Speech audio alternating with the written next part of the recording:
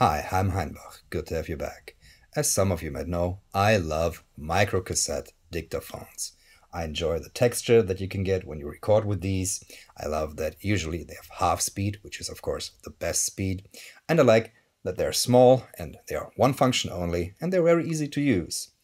So when Lavender Sweep Records approached me and asked if I want to release an album in the microcassette format, I couldn't say no. And now I have a tiny microcassette album.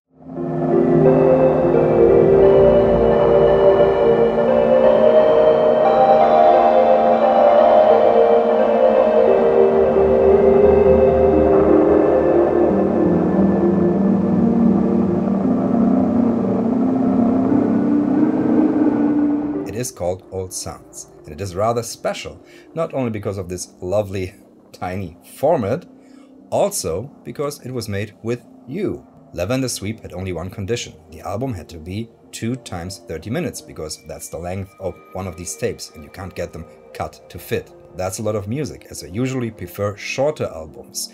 38, 35 to 42 minutes, basically the length of a good vinyl record. So I had the idea of creating a collage, make it like an installation, use all the techniques I've shown on my channel, mini disc loops, tape loops, cutting up tape, pitching down stuff, and all that in one big installation piece. So I made a call on Patreon and the subreddit for you to send me sounds. For side A, they had to be in A minor and 12 seconds, and for side B, they had to be in B flat major and also 12 seconds. Or if they're noise or non-pitched, that's fine also. And then I got a whole bunch of beautiful and interesting sounds from you.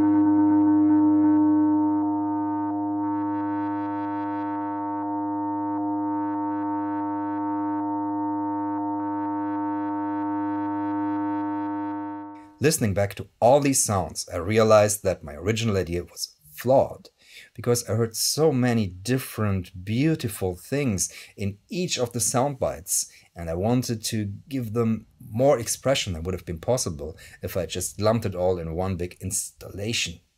So I decided against the 2 pieces of 30 minutes, and I used each little sound as the seed for a whole track, combining sometimes sounds, adding stuff, filtering, but trying to keep it minimal. With that in mind, I packed up a small set of instruments consisting of the Electron Digitakt, the OP1, and a tape looper and a mini disc, and took that all on holiday to Greece with me.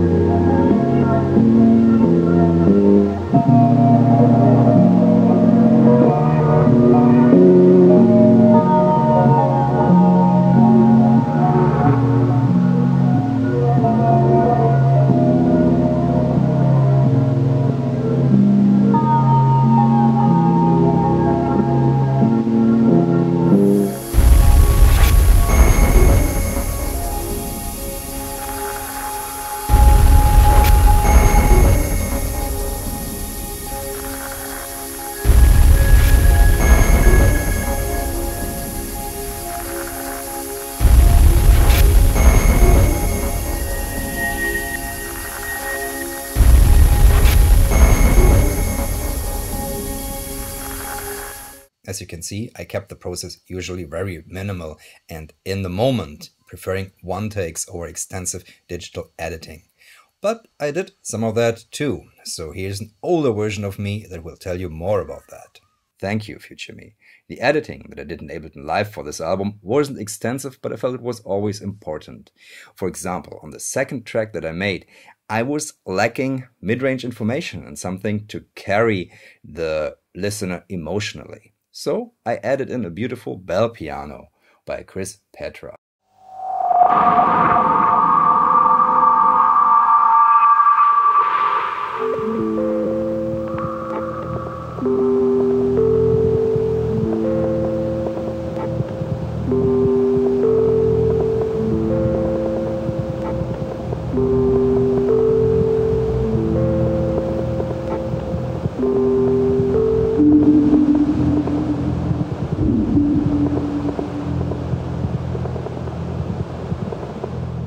I feel this gives the track the emotional resonance that it needed.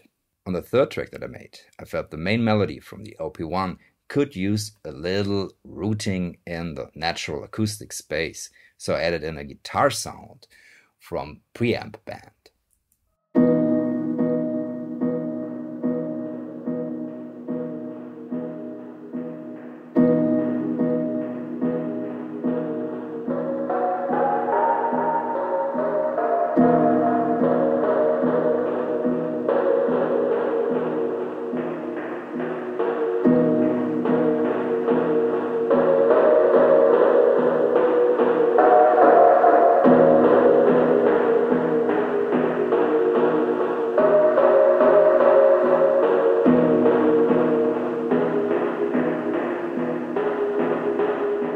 And then there was one sound I became so enamored with, I used it a bunch of times. It's a beautiful overtone trombone sound sent by Espacht. It sounds like this.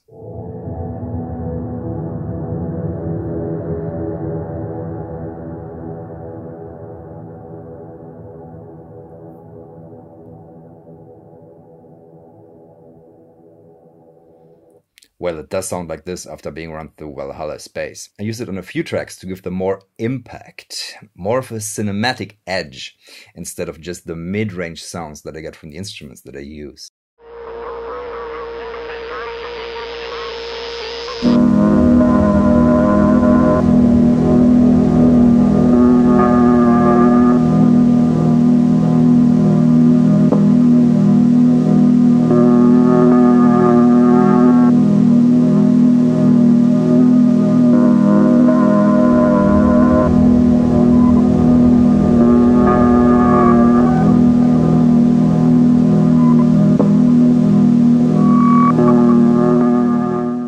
On the last track of the album, I used the Inertia Sound Granulizer to process the bamboo flute sound by Kalmus. This is a really beautiful plugin, which I enjoy for its ease of making granular synthesis listenable. And I simply dragged the sound in here, adjusted some settings, made them less washy than it standardly is, and I enjoyed the result a lot.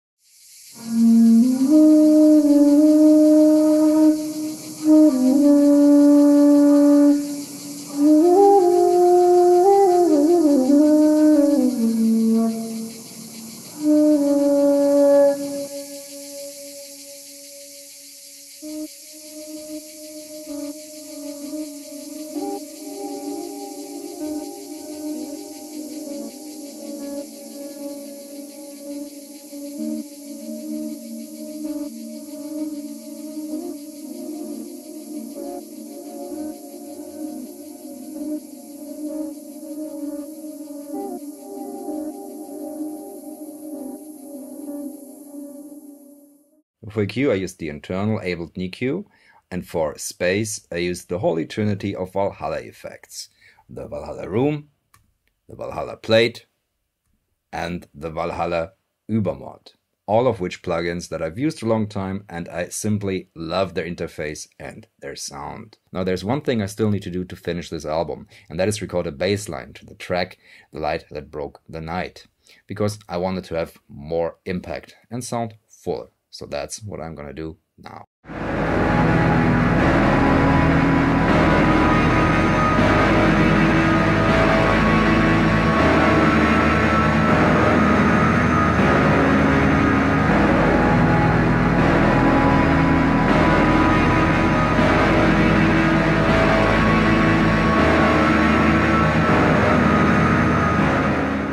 Now that all the tracks are recorded, I have to do the sequencing, meaning put the tracks in a running order.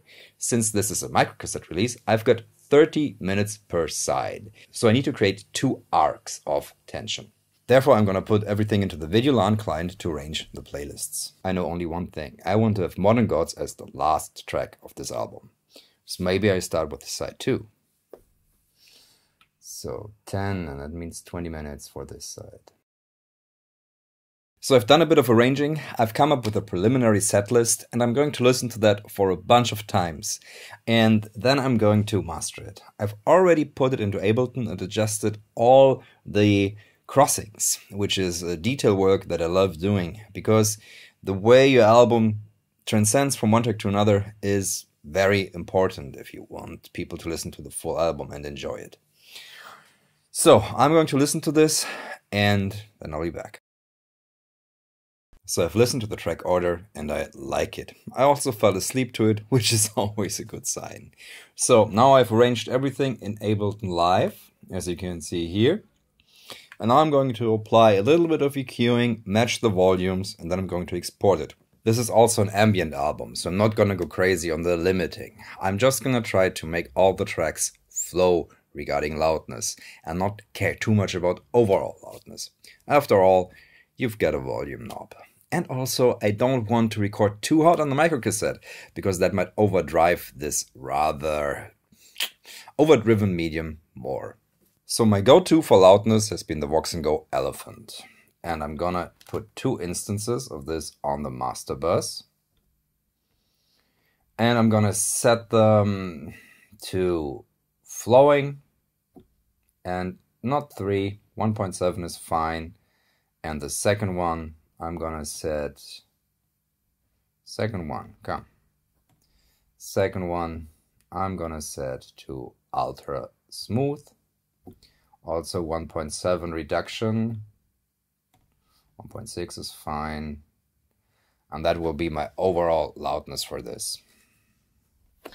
And I'm using the Klanghelm Varimu, which I really enjoy as a compressor because it has some of that manly Varimu sound. So this is the Klanghelm MJUC compressor.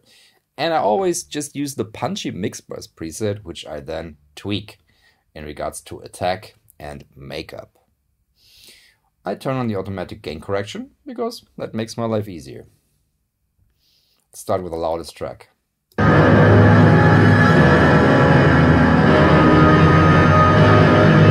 I just want this to be active a tiny bit, taking off peaks of 1 decibel. There's a bit of harshness that I want to get rid of, so I'm using the regular equalizer, which has been fine since the last update, like when it came to version 9, I think.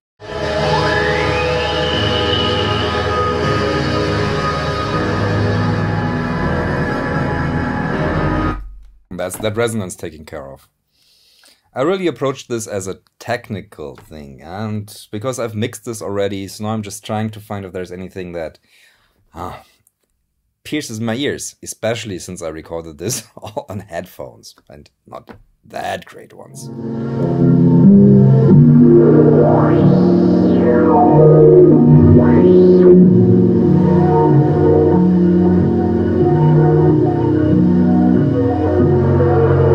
I'm doing this so fast because I know now how this stuff translates. And here I know that the bass will sound boomy because it's very much resonant with many speakers. So I just cut a bit of that, but the rest sounds good. It's one of the typical TCM 450 Sony, which is the dictaphone that I use, sounds. And I know how that works and will translate. Done. I'm gonna export all of that and then it's back to future me. The album artwork was again done by Nani Gutierrez, who's done a few artworks and videos for me and accompanies me on my live shows as a visual artist. You can buy the microcassette on Lavender Street Records and the digital on Bandcamp, and in a few weeks I'll upload it to iTunes and Spotify too. If you buy the microcassette, you will of course also get a digital download. But of course, the heads will listen to it only on microcassette.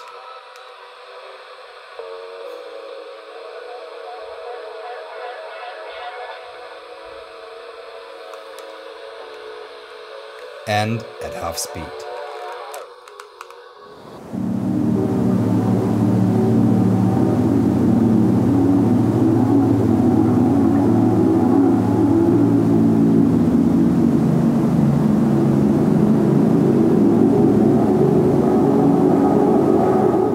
And then it will be rather a comatose experience, I think, to listen to this on microcassette. It's truly not an acoustically great format. In fact, it's probably the worst, except for maybe Flexi Disc. But it's cute. I want to thank everybody who sent me in sounds. Without you, this would have been impossible, because I recorded this album just over the course of 10 days spent on holiday. Don't record an album on holiday. It kinda messes up your work-life balance. All these sounds were very inspiring to me and helped me create so easily, and it didn't feel as alone as I, or probably you if you do music, feel when you're sitting in front of the piano or in front of your instrument and try to conjure up something out of the air. So thank you all very much. This has been a lovely process. So that's it for this video. Have a listen to the album, and if you have any questions, leave them in the comments or the subreddit. See you in the next one. Bye.